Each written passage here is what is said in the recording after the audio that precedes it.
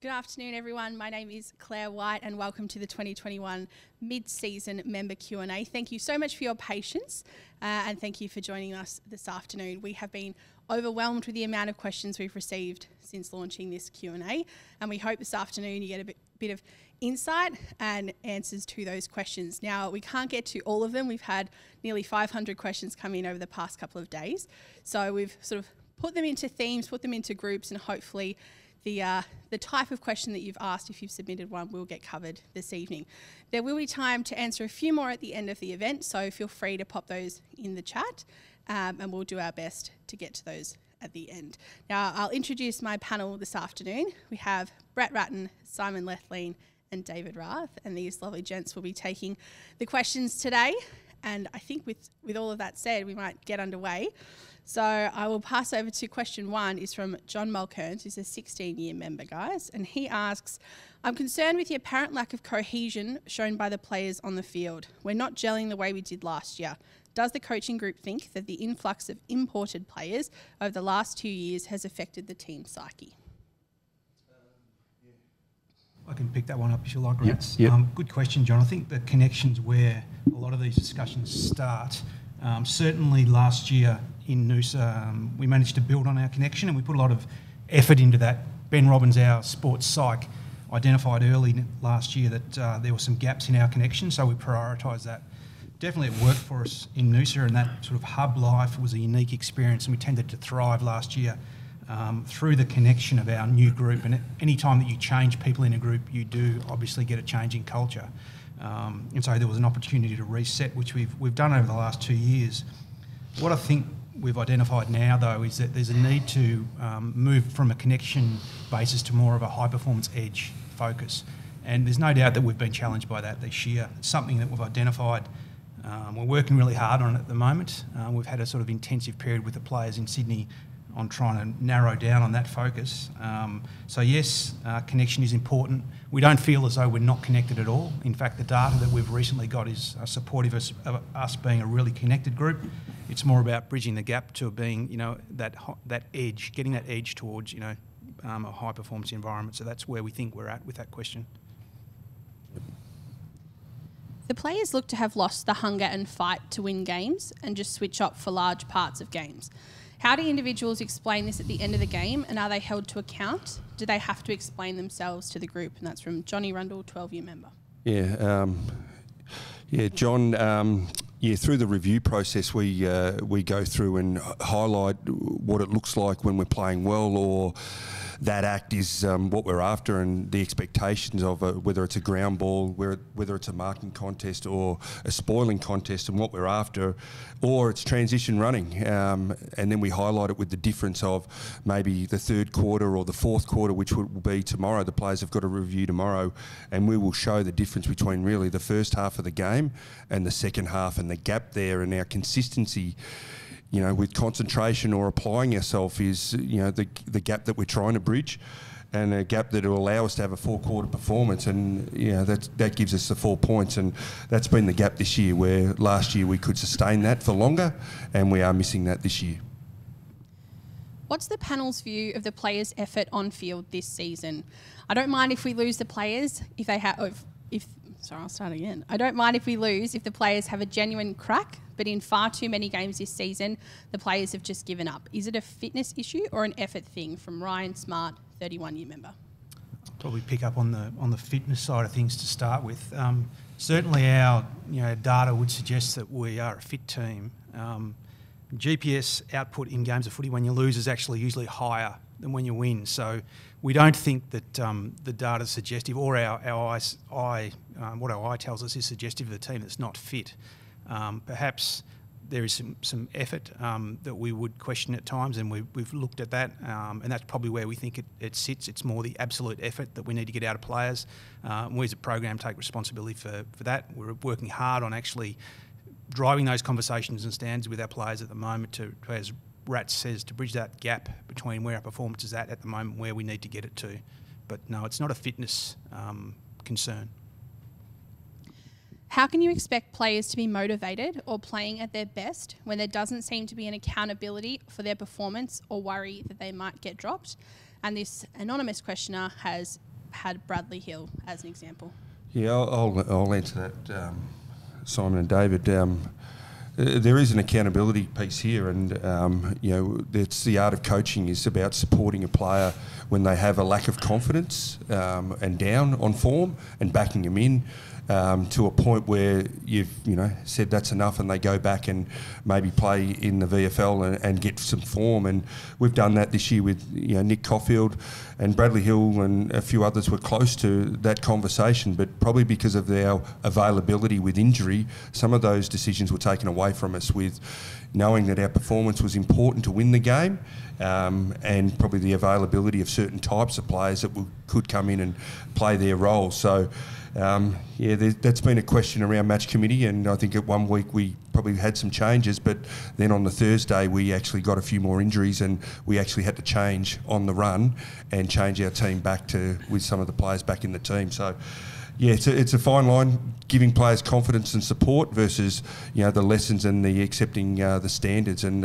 that's been a big conversation, and probably would have had some changes if we had a healthy list. Next one from Andrew Parker, who's a 9-year member. How in elite sport can there be such a massive difference in performances week to week? 50-plus point losses are inexcusable. Yeah, well, that's the conversation that we've had. Even in some of those bigger losses, there's been half a game that's been pretty good and showed some good form, and then fell away in some of those games. So even when you watch the West Coast game, we were struggling a little bit to score in the first half of that game, and then our second half was outstanding with our pressure and that. And we need to bring that each week, and that's what we're trying to do, is bridge the gap and show the players what's the difference between not just an effort, but a huge effort and a sustained effort, and that's what we need. And that's the team that we want to become, and that's what we're trying to do. And as we spoke earlier about bridging the gap, that'll be important for us, moving forward, is making sure that we don't waver from these standards to win, lose or draw. It's the way we go about it and what we accept, and we won't be accepting that. And players will, hopefully we get players back, and we can make changes if players don't adhere to that. It's probably a good opportunity to speak to some of the work we've been doing in bridging this gap. Over the last few weeks, we've identified for some time now that there is a big scope for improvement in some of our effort as one sort of indicator. We've done a lot of work over the past 2 weeks, particularly in our trip to Sydney, where we did an intensive period where we deliberately set about trying to address this with our players. This is not something new. We've obviously understood this for a period of time. So we deliberately set about using that period while we're away to get better in this space and to identify and get the players to understand, and the players to actually work through what they thought some of these concerns were.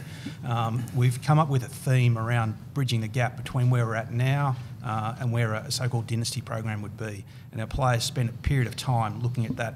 We conducted a number of sessions, and we've got a little bit of video here which shows you some of the flavour of that. We'll give you a little bit of an insight in some of the work that's going on in that space. The process we're on here is to create a framework for our improvement. Okay, not just getting better, to be the best. Yeah, right now it feels a bit flat. We haven't had the first half of the year that we would have liked to. Bloody shit run with injuries. We're in a little bit of a hole right now. And you'll be thinking, why are we doing this now? Now's the right time to be doing this, because now's the opportunity for us to start turning it around. So I just sort of spoke a little bit about just giving effort and what that looks like. And I feel like where we want to get to now is bridging that gap. And we need to start showing clips and showing guys and us leaders as well what absolute effort looks like. There's certainly times, and I'll put my hand up, where I think I'm giving effort, but I know I can give a lot more. So, and then I need guys around me, and we all need guys to be able to tell each other that that's not good enough. That's not the effort we want, and that's where we need to get to. And it's going to be uncomfortable, but you've got to get comfortable being like that. Our program in general, obviously very player-driven, but we feel like there's room for the guys who've been at successful clubs, both players and staff, to have a bit more of an influence. You've got to look at what you're doing from a performance point of view and how you're going game day. Where am I lacking? What do I need to improve on? So not just follow what Steely does or Doug does, because you might not be at the level they're at. You might need to do some extra stuff. So being really clear of what you need to work on, not what everyone else is doing, what you need to work on. So if you don't know what that is, ask. If you look at our history as a footy club, the numbers paint a pretty stark picture in terms of where we've been. But the flip side of that is the opportunity. You can do something that no one's ever done before.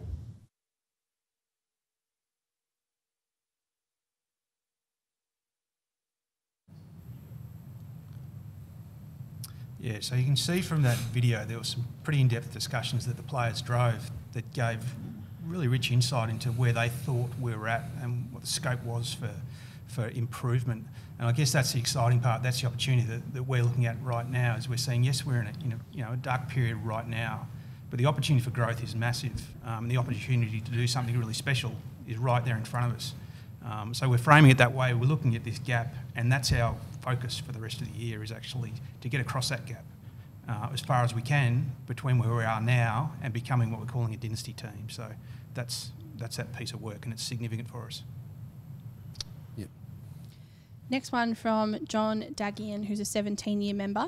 Please explain the leadership development program. Well, I can give you a brief outline, I suppose. There we've got, I guess, a few people across that program for us. From the two guys here, Brett and David. Also Ben Robbins, our head of mental health and wellbeing, and Jared Roughhead. And apart from the regular meetings we have with our leadership group, which is a group of 7, we have weekly case studies, weekly sessions on what leadership means to them and how they want to be known as leaders and how we can educate them to grow into those positions. It's a pretty thorough program. We're seeing some growth in some of our leaders this year. I think Steely's a 13-game captain and in good form and leading from the front. We've sorely missed a few of our leaders at times too, Gears especially across the last couple of years. And obviously some of our players not available in the last few weeks. But it's certainly an area on field where we need to improve and get better and see more leadership qualities come to the fore and more of our players jump on the back of our leaders as well. And off field we need them to set the example and grow. And some of them are new. Dougal Howard's been here for 2 years and is vice captain of the club. Cal Wilkie likewise is a young leader who's very impressive, very measured, very composed. So there's a lot of growth there, but there's huge growth opportunities as well. We work hard on it, need to get better at it, and we need more of our non-defined leaders to jump on board and grow with the club as well. Rats, I might throw this one to you. Yep. This person has identified that we lack leadership within the playing group. Who do you think is the player or players who will step up to take us forward? Well, I think Simon just mentioned a few in Howard. His ability to speak up in meetings and really try and drive standards is at a really high level. Jack Sinclair's another one that's really improved this year and shown leadership quality. But then you've got the other players that have been around for a little while. Seb Ross has been around there, but his ability to be selfless and play multiple roles for us. Timmy Memory. But just to watch some of the young kids start to develop in Ryan Burns, him instructing some of our older boys on game day is pretty exciting to think. This young fella's only a handful of games in, but he's trying to really help the group and really speak up and direct players on field to make sure that we're in the right position structurally. And he's a player of the future that I think could develop into a leadership role, but it's still early. And we've still got the Clark, Caulfield, and those types that are still learning their way in the game, and their seasons have been up and down a little bit this year, but they have some leadership qualities as well that we've got to keep pushing for. I think it's also important just to raise that there's some players that we've brought in from other clubs. Dan Butler, who's played in the Premiership, has been really important the last couple of weeks in his views about where we're at, where we can get to. Zach Jones is a leader by example and by effort and by his aggression, and he's brought something to the table by his leadership too. And some of the players we've brought in have really made a difference, and we hope they can keep passing off the standards they're used to in this space and help us grow as well. Question from Ian Morrison, who's a 54-year member. Are our players fit enough? While other teams seem to have the ability to energetically sprint away to create chains of play, our boys seemed to trail slowly, leaving the opposition almost unopposed running into their forward half. Yeah, I think we touched on some of this question earlier in regard to the fitness question. There's a couple of things that I think which are also valid and worth noting, that the point that I think it's Ian mentioned in that around players bursting from contests. Well, if you take away Gresham and Jones, they're two of probably our biggest burst players. So we have a midfield which has pretty good ability to get their hands on the pill. But at the moment we're a little bit limited in our spread, and that's largely out of our hands in terms of the numbers or the players we've got to select. There's a bit of a player attribute thing there that's difficult, that we're challenged with at the moment. Certainly we have some players with elite endurance who have stepped up in that space, and we've been missing some of those as well. Like Jaron hasn't played a lot of footy this year. Ben Patton's another one who's got good speed and a good mix who hasn't played, so that's definitely part of it. But yeah, look, we don't think it's a fitness concern. We think it's more of an attribute concern and an effort concern. Yeah, I think Tim Membry touched on it in that piece you just saw. There's an acknowledgement that understanding what effort looks like and what effort above that threshold can be achieved is a pretty important, not piece of work, but it's an important understanding as you grow into being a professional in the AFL. There's a high threshold to get to, and our players, I think, acknowledge that, and we've got to work with them to see it more often. Yep, I'd agree with that. With the pushing the limits in physically and mentally, I think we've got to keep going down this path of bridging the gap, and we can't just have a solid effort. We've got to have the maximum effort, and that will be something consistent throughout the rest of this season and monitored. Next one from Brian Lynch, who's a 24-year member. Are our fundamental foot and hand skills up to scratch? Players have such little time in the modern game, but we look so poor. Yeah, good question again, Brian. I reckon those two questions are somewhat related, that at times we do make the game look pretty difficult, but other times we've made the game look pretty good. And if you take our Geelong game as an example, there were patches of that game where we were able to cut them to pieces with our ball movement. But on the flip side, there were patches when we weren't, and there were patches when they were able to dominate us. It is around understanding and effort, and when to apply that effort in creating space. That makes our skills so much easier. So those two things are really related, and you can't have one without the other. So we had patches in pre-season particularly where we were cutting teams up with our ball movement and our skills. So it's there. We're not getting it out to the best of our capacity, and there are a number of factors that underlie that we're addressing. Yeah. One from Chris Warren, who's a 37-year member. What are the plans to rectify our incredibly bad set shots at goal? This is something that's plagued our team for quite a few years and has resulted in too many games lost entirely on inaccuracy. You can have a fantastic game plan, but if you don't regularly put the ball through the goals, it's to no avail. Yeah, it's something that it has been frustrating throughout the season. I think last year we were second for accuracy, and this year we're 17th. So our ability to maybe take some pressure off in games, even when we're not going so well. In a quarter, we last year we scored and kept scoreboard pressure on the opposition. So you've got to identify what type of shot it is, set shot, and the snap goal kicking.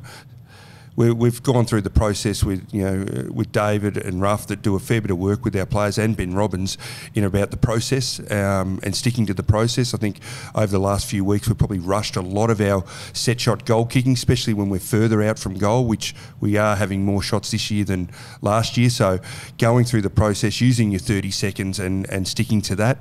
And then on the snapshots, are they on the run? Are they near the boundary? Are they acute? I think that's something from a craft point of view that the players are still working a fair bit on. So we're doing a lot of, it's putting a lot of time into our program with that, between drills, at the end of training, at the start of training, in craft sessions during the week. But it's something that we'll try and rectify as quickly as possible. But sometimes it's up to the individual, and sticking to the process is the key point there. I think the other point that's probably relevant there is where we're getting our shots from. We're getting shots from worse positions than we were last year. There's no doubt about that. On the back of probably some poorer ball movement, so we are more defendable. We're not getting the easy shots from the goal square, the so-called Joe the Gooses that make your conversion look so good. That has really hurt us. Opposition teams have probably worked hard on defending that aspect of our play, so we're not getting that as much. And to a certain extent, goal-kicking woes can be contagious too, and the pressure can be passed on from one to the other. It's a little bit of team pressure builds as one player misses one, and then that next player that absorbs the pressure from that shot. So there is a mental component to it, and we've invested heavily in that space, and we're working hard on it, and we'll get it done. Yep. This next one's been spoken about a lot, so keen to get an answer, final sort of word on it. What was the rationale behind not welcoming Matthew Lloyd to help Max King with goal kicking? If you feel we have the right talent to help our players, why has our set shot conversion regressed so horribly? Was it a salary cap decision? I can probably answer the first half, but I mean, it wasn't a salary cap decision. There was never a discussion about the cost around any of that. The conversation we had with Max as a club was, keeping the messaging and the practice and the routine and his process within the footy club, and utilising the resources he has here, which is mainly Ruffy and Rathy, who's done this in previous football roles. But to be clear, and there was a decision that we made as a club with Max, but to be clear, there's been some suggestion that we blocked or stopped him from seeing Matthew. I mean, those two are friends. They'll be lifelong friends. And if Max wants to reach out to Matthew and see Matthew, he'll do so at his own leisure. But there was some reason behind that, and I might let Rathy talk to some of the more specifics around it. But it was a pretty straightforward and a pretty relaxed conversation amongst the club and Max. Yeah, certainly this is not a sort of unusual occurrence for a young goal kicker to be on this, the point that Max is on at it in his career now. Goal kicking waxes and wanes, and pressures that come to bear with that are very normal. Max is on a journey to getting mastery of his goal kicking. The most important factor in becoming a master of anything is deliberate practice. So Max needs to invest in that, and he knows that, and he's working hard on it. Over the course of his career, he's going to have a lot of influences on his goal kicking. He's had a lot already. He gets advice from, punters leaning over the fence at training. There's a lot of well-meaning people who want to give Max advice. Obviously, Matthew's very well qualified to do that, and he has had impact on Max in his past as his contact with him at Haileybury, and probably will have in the future. What we were trying to manage at that point in time was just making sure Max didn't have too many voices in his ear at the one time, because there were a lot coming in, and there still are. So we're just trying to manage that. Next one from Tim Bottrell, who's a 5-year member. Given where our season's at now, are we going to make development the key priority for the rest of the year? Well, Tim, I suppose the part for us will be about to maintain this bridge the gap theme that we're trying to maintain for the rest of the year, but it's also the opportunity to look at players that are performing well, and Leo Connolly would be one that we'd like to look at in the future and get a game into, and that's been through a little bit of adversity with our list. We've actually got to look at Oscar Claverino, Tommy Highmore, which was a really good performance last week, Ryan Burns, Jack Bytel's played a lot of games this year, even as part of the sub as well, the medical sub. But we've got some exposure to our list, which has been healthy under adversity. It's be ideal to have Jones and Marshall and these players there, but this will be something that is good for us long term. But I think the bridge the gap is the biggest thing that we'll just keep trying to develop and maintain. It's probably worth explaining a bit about Bytel. I reckon we think Jack's going pretty well, but he's got some areas to work on. I know that members and fans and some people I know closely sort of keep asking, why is he not necessarily getting full games or games every week? Yeah, Jack really is a second-year player. I think he's played 10 out of 13 games. But what he's shown is in games that he's played pretty well for periods, and probably more one half to the second half, and that's where his form's dropped away a little bit, where he's sort of had 9, 10, 11 possessions in a half and then only 3 in the second half. And playing midfield, you probably need to have more impact there. He's still learning the game. I think Jack Steele in his second year had 16 or 17 games for the season. So I think Jack Bytel's on the same path as that, and he'll learn a lot this year, but he'll learn the rigours and the physical demands of playing as an inside mid, and what we've done with Jack as well, we've played him on a few players, especially when the games haven't gone our way, to get some exposure on some of the elite players of the competition, and he's done some run with, and it means he might not get the ball as much, but he's learning from these players, which is critical for his development in the future. I think what you've just said there, Rats, confirms this isn't the case, but we've had a member just straight up ask, why have we given up on this season? Did you want to elaborate that we haven't? We haven't given up on the season. I think the question after the game on the weekend, I said it's going to be harder now, and with our percentage it makes it tough, but until it's finished we'll be striving for that. Hopefully Rowan Marshall's back against the Tigers on Friday night, which would really give everybody a big boost. But we haven't given up on the season. We just need to keep addressing our consistency, not just from week to week, but from quarter to quarter. And we saw that against Adelaide. That last quarter wasn't where we want to be. So that's what we'll be striving for. Well, I mean, also whatever happens for the next 10 weeks, it's about building to be better. So there's a lot to be achieved and gained from the rest of the year, whether that's on the ladder or if it's in the growth that we're going to ask for from our players, our coaches, understanding what we need for next year. There's a lot to be gained in the next 10 weeks, a lot to be gained. This is from Warren McLaren, who's a 25-year member. As a playing group, the Saints appear to be playing without confidence or belief. Do we have a sports psychologist on board? And I think you touched on him before, Arthur. Talk about Dr. Ben Robbins. Yeah, we've got Dr. Ben Robbins on our team, and I think we're really fortunate to have one of the best in the business. From the sports psychologists that I've been involved with, Ben is by far the most integrated sports psych in an AFL program that I have any knowledge of. He gets a lot of airtime in our program. He uses that to drive behaviour change in the mental skills space with our team. And when I say mental skills, that's important because they are skills and they take time to develop. So Ben's been in our program, like me, for 18 months. We're trying to improve skills across a range of domains with our players, and the mental skills is one of those. It takes hard work, and like goal kicking, it takes deliberate practice.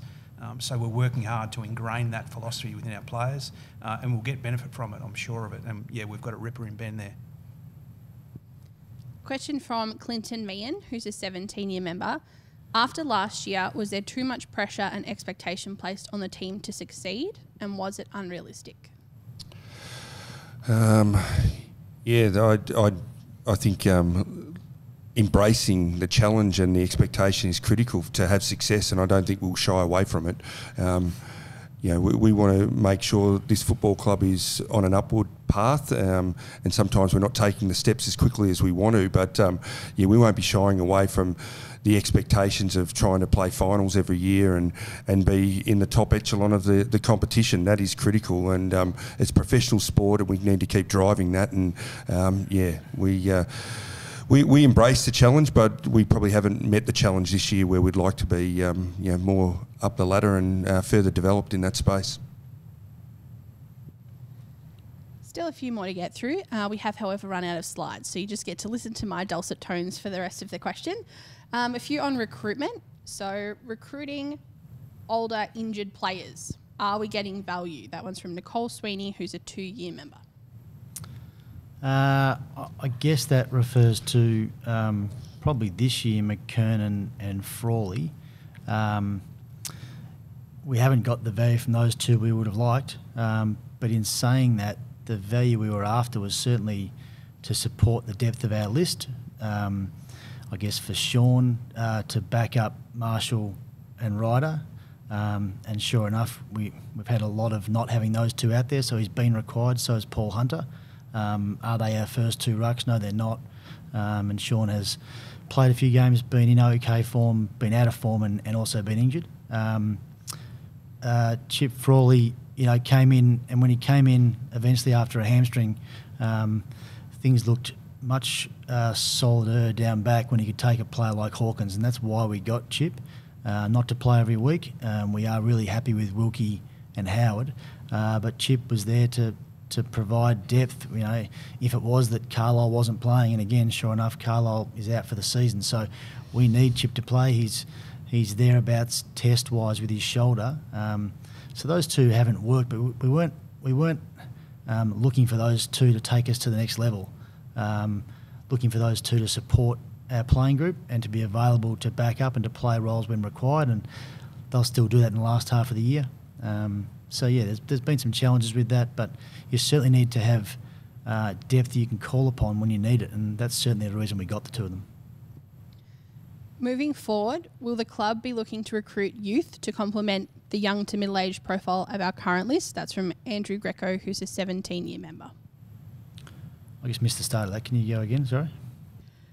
Moving forward, will the club be looking to recruit youth to complement, I guess, the age bracket that we kind of have at the moment? Yeah, we absolutely. I mean, I think the best part of recruiting is a blend of both. You need to have experience. You need to have high-end talent in the 26-plus brigade, but you need to have the youth coming through. We've had some good selections in the last few years in Clark, Caulfield, King, and Ellison last year as first-round picks. We'll certainly have a first-round pick again this year. We at 2018, when most of us started here, we had a list that we didn't think was to the level, and we needed to make significant change to it. And it was quite a celebrated period to bring in 5 players for the 2020 season, 4 of which I think were in our top 10 best and fairest in Ryder, Butler, Howard, and I'm forgetting one other, Jones. And they made a big difference, and we needed that bracket of player from 23 to 26 to be in there.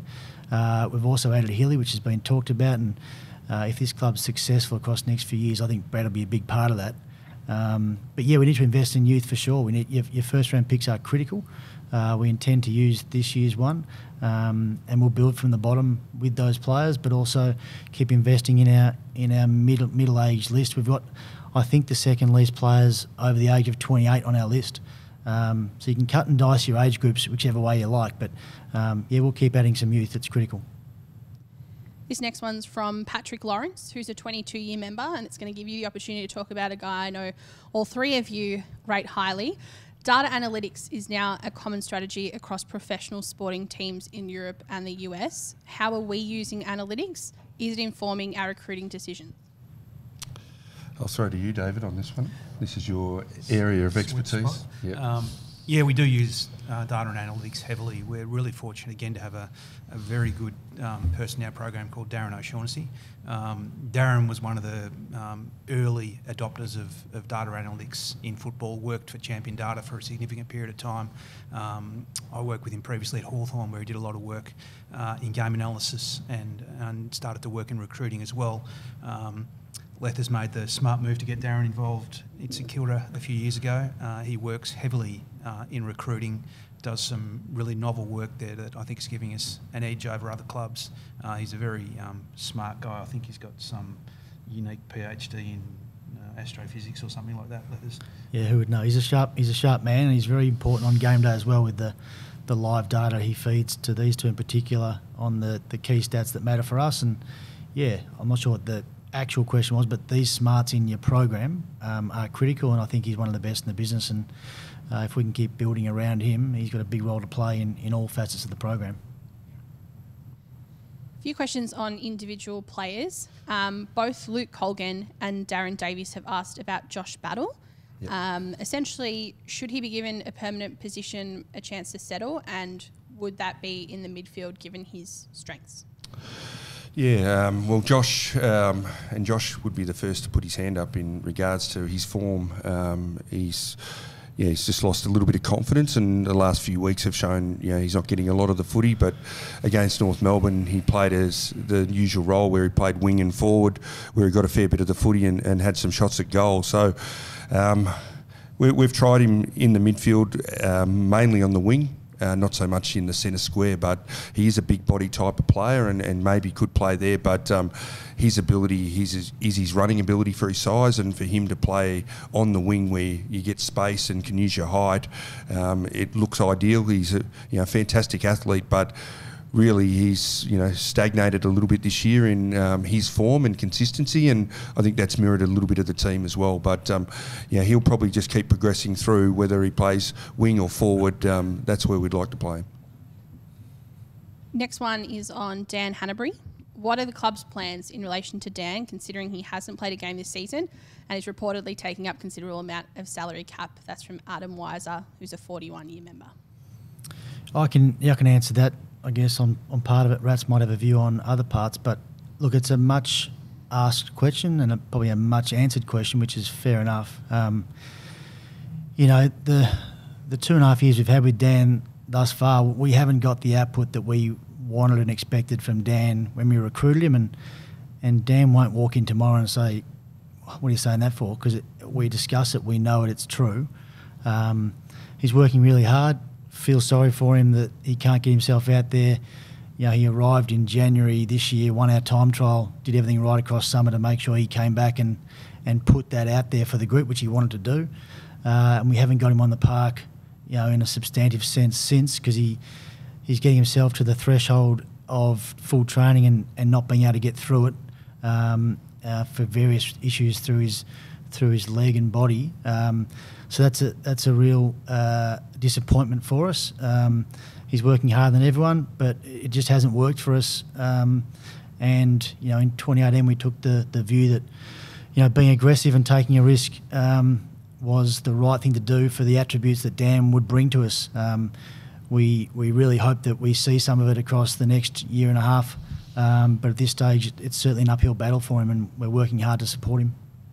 Yeah, I'd just touch on that. I think we know what he can do on field with, you know, when he's played really well, especially, you know, towards the back end of last year and, you know, in the final as well. But it's really his leadership around the football club. I think we all, yeah, at the club witness his impact on others and talks about his experience. But there's no better communicator game day, training. You can hear his voice from one end of the ground to the other. He makes us better as a team, and he supports his teammates. So, you know, the challenge is to get him out there, but when we do get him out there, whether he gets 8, 10, 15, 20 touches, he just makes us a better team because of his leadership out there and his direction for others, and that's a critical part. We want to get him back out as quickly as possible, but he'll add so many things to our on-field performance. We've had a few questions roll in about Dan throughout the session, asking whether or not he could pivot towards something like a development coach, or I guess more of that coaching side. Is that something, those strengths, you know, you're seeing in him that you think could be in his future? Well, I think he's got attributes to, you know, be in a football program, but we sort of see he's still got another year and a half of his contract. So we'd like to keep pursuing him to, you know, get his body right and start to get some continuity in playing the game. So that might be a discussion down the track somewhere that, you know, we have a chat with Dan around that if we think that's the right one. But right here and now, I think we need to try and get him out in the field. But even with him not being out on the field, his influence around, you know, Jack Bytel. And if you talk to Jack, you know, a couple of years ago, Jack was injured, and who helped him? Dan Hanbury. You know, just his work ethic and what professionalism was about and things like that. So he has an influence whether he's out in the track or not, but we'd prefer him out in the track because he has a bigger influence on the group. From one Dan to another, Dan Butler, Ryan Feed wants to know, Dan had an electric 2020 season, but opposition sides have taken notice and reduced his impact in 2021, and his effort has seemed to be a bit inconsistent. How can Dan be held accountable for this role, and what's he working on behind the scenes? Well, I think you witnessed Dan's influence on games of football in Cairns against Adelaide, where he had 10 tackles, and as a small forward he got shots on goal. So he got 2 shots on goal, 10 tackles. It's a solid performance for a small forward, and I think his last month's been pretty consistent. But just backing up what David said, I think our ball movement hasn't really, you know, supported a small forward getting to the contest, you know, deep inside our forward 50. We've had shallow entries. The ball hasn't been kicked very well inside 50, makes it very unpredictable for a small forward. So I think he's playing the percentages the last month, and I think his output, you know, in the last month's been very good. His pressure's been at the top of its game, and if that's the one thing Dan Butler's going to bring, he's going to bring pressure. And for him to have 10 tackles last week was brilliant. One from James Bird, who's a 9-year member, on Dougal Howard. Is Dougal fit? And why is he taking kick-ins instead of Wilkie or Hill? Yeah, Dougal is fit. As David has mentioned, yeah, we believe our players are fit, but maybe there's periods in the game where multiple supply from the opposition, and he's got to keep defending and defending and defending. You can look that way. It isn't the plan for Dougal to take all the kick-ins, and that's been mentioned a few times that we need to spread that load. So that's something that we're chatting to him about, but we need to make sure that there's a bit of variety with our kick-ins and we change that up a bit. This is from Ian Randall, who's a 26-year member, a much talked about topic this week. For the Seb and Tim paternity leave issue, whatever the difficulties were for their partners has now been greatly magnified. Is the club doing something to actively to help their partners through this? And Ian goes on to say he thinks they did the right thing and will continue to be loyal champions for us for many years to come. We can probably all answer a bit of this. It's been much talked about, as you said. I like to think that the connection that we have as a club, especially from last year, we all spent 3 months with Marnie and with them, and we're looking forward to welcoming a new member into the world, and they'll receive the absolute support and blessing and gifts that we always give, and the support that Tim and Em need, and same with Marnie and Seb. I doubt there's been any question about the support from the club, and I think the players feel that, and the players are in tomorrow, and we'll rediscuss that with them in the group to make sure they understand it, know it, and if they need any further, they'll get it. Probably just talked about the discussion that was had around the fact that they both headed back and how we landed there, and the problems in between, and the indecision, and our ability to try and get them back, which they both wanted to do as well. So there's a fair bit in all that conversation and piece of work, but I don't think there's much in the fact that we support those two and their partners and their families 100%, always will, and I hope they know that and feel that, and the players, the boys tell us they do. Yeah, I agree with Lethers. That's they were the conversations that we had, and probably in my time at the football club, there's been history littered with family first or the person first. That's the most critical thing, and Paddy went home for personal reasons, and we supported that 100%. And Seb and Tim, they're not easy decisions. They're torn apart between their family and football, and they love this footy club and they love their family, and they need to make the decision that's best for them and their partner. And having gone through personal things myself, family is first, and if you need to be there, you need to be there, and we support that 100%. And it'd be great to have Seb and Tim back next week against the Tigers, but we support anything that they want to do from a family sense. And me and Seb and Tim have had multiple conversations, even with Seb sending me a message before we headed up to Cairns about the disappointment of not getting, because of the permit, they wouldn't allow him to come. He was really disappointed, and just said, say g'day to the boys and send my best wishes. But he wanted to get there and play, and because of circumstances couldn't. But anyone in our program, if there's something that they need to do for their family, that comes first.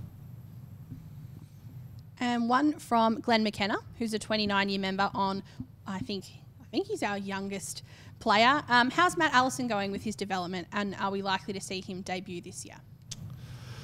Yeah, Matt before the COVID restrictions probably had his best game, but we played him actually as a backman instead of a forward, and ended up with about 15 possessions. He's a very good runner, Matt. He's good size.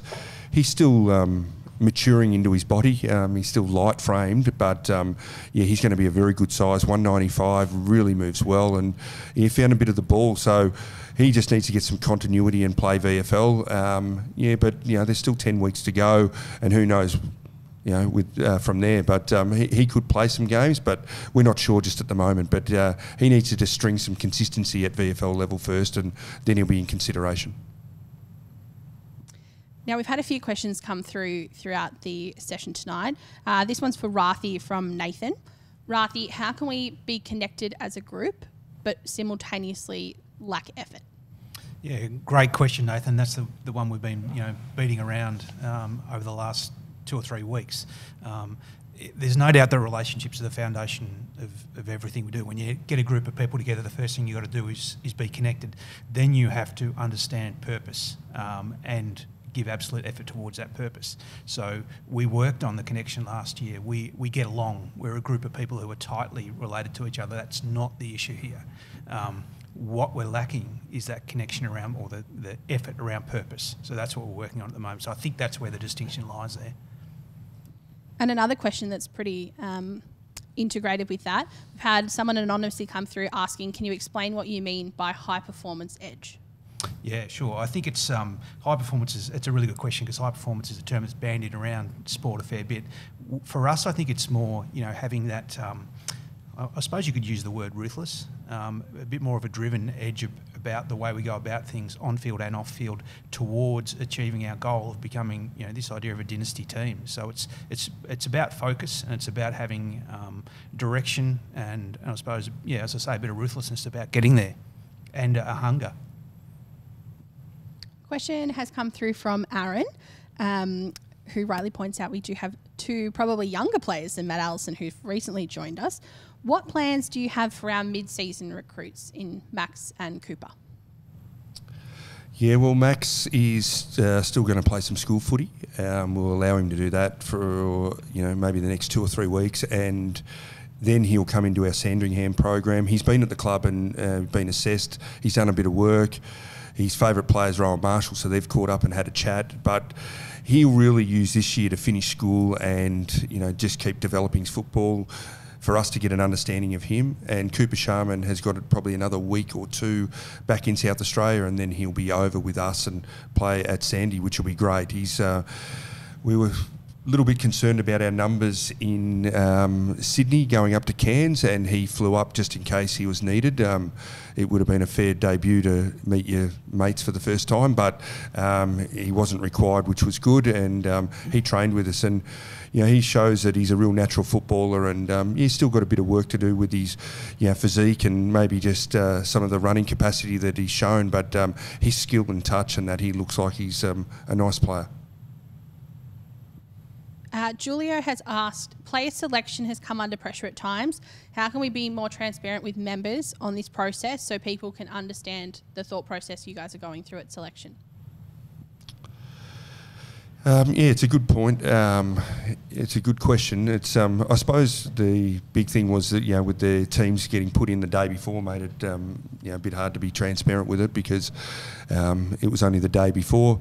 Probably this year's been harder than ever. We've had a lot of players under a cloud, and we're not sure if they're going to play. So that's been one of the challenges, that players have been getting up late or not getting up, and so we haven't had too many late changes. But it's been very hard to be transparent in that space. So it's something that we can probably talk about a bit more. But this year hasn't been as easy as others. One from Brad Murfitt, who is a 24-year member, and I'll direct this one to you, Rathy. How much education are the players given of the meaning behind the crest? Because it's so important for our culture. Yeah, I mean, the crest game that we refer to refers to the game where we won a game with 15 players, which is a significant part of our history. And Russell Holmesby, our historian, has educated our players about the significance of that game. The crest is an important part of our history. It is part of our speak. It's the name of our behavioural framework. So it is given significant airtime. It's an important part of our program for sure. Yeah, and just to back that up, we do have a crest winner each week who's rated by the players about their behaviours around the crest, and they've last year it was a medal, and this year's a photo which is in the hallway so everyone can see what round and who achieved that. Question through from an anonymous source. How are we planning to rally the troops together this week and get up for the Tigers game on Friday next week? It's a big game, big stage. What's the plan to get the boys together? We'll meet tomorrow and go through our review. There'll probably be some difficult conversations around our performance from, it's been a fair bit of time and everyone's digested a fair bit from that game, but we still need to review that and review it strongly. So we'll go through us at our best and us at our worst, so we'll address that. But really it's for us about sticking to the process, and some of the gaps that we do have is around training that and improving in that space, and we will start that on Saturday morning. We'll do it during the week, and hopefully we start to bridge those gaps. But with somebody like a Marshall coming back, I think that'll be, something exciting for the group. He's just got to get through the Saturday session, and I think he'll be right. But someone like that will be, a real connector for the group and a bit of a spiritual person around. He's got so many mates, and he sits in that age bracket. And you spoke about somebody that, who could lead this footy club, and a leader. He has got leadership qualities, and to have him back on the field would be great. Now, I swear this next one's not from my burner account. It's from Marcus, who's a 2-year member. And he is wanting to know if we can give the Saints media team more access to inner sanctum, access to players. Is that something that's on the cards, Simon?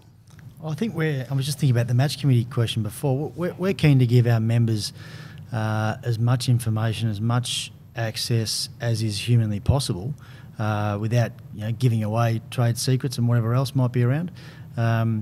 You saw some vision before that was pretty raw about how we're unpicking where we're at and hearing from players on Zoom about what it means to them and how they can improve. So we're not looking to squirrel away, and you were at that meeting yourself, Claire, and gave your views. So no, we're keen to be as progressive and open as we can as part of the professional environment we've got here. So inner sanctum access is always available for you and the team, Claire.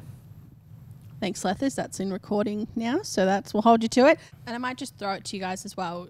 If you've got any parting words, things you want to reiterate from you to the members, if there's anything else you'd like to say before we wrap up tonight.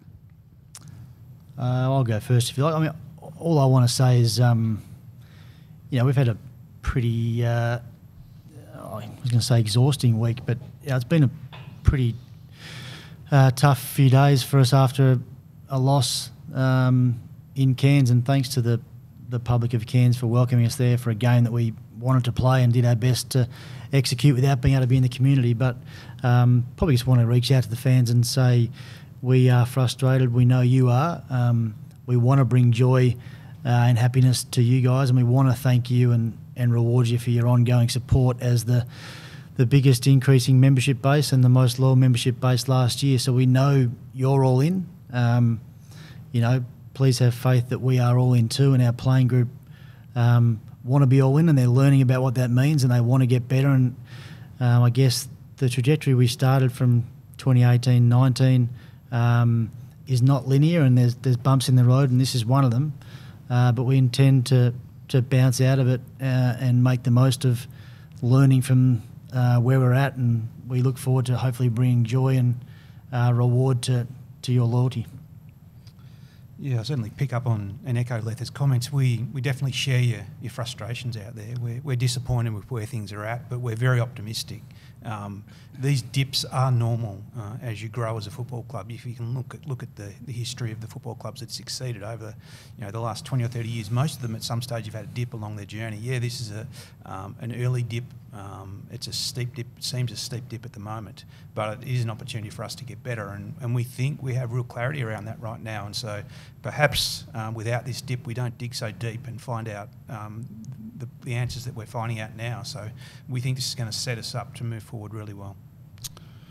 Yeah, you probably stole my words, but there's been an enormous amount of frustration when we've been in positions to win games, especially the last 2 weeks, and haven't achieved what we want to do.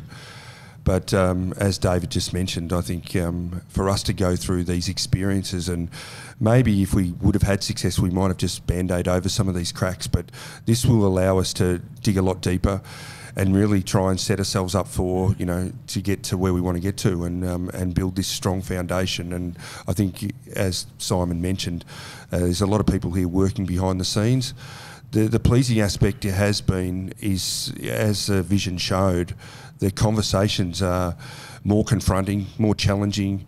They've been better than they've ever been, and we have to get into that space to become, an accountable football team. And some of the questions are going to be, challenging for some, but I think actually making everybody accountable and, questioning from the coach right down is what we're about, and we need to improve. And I think this will help us long term, not just short term, but long term. So thanks for all your support. Big challenge against the Tigers, but that's what we're about. We want to face this head on.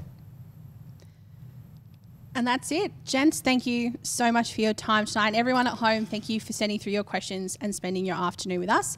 This recording will be available to Saints members in the coming days, and a condensed version will be available on saints.com.au. So thank you so much for all your questions and for your time, and we'll see you at the footy.